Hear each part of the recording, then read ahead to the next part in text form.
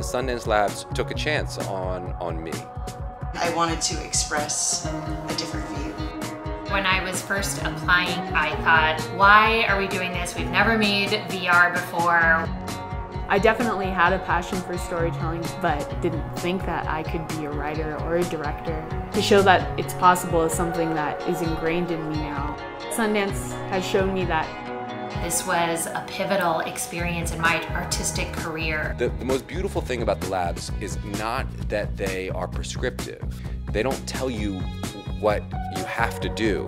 Got to develop my voice, strengthen my vision. Here are a bunch of other voices, people also who do what you do, who are lost and alone and terrified in the wilderness, but believe in their craft.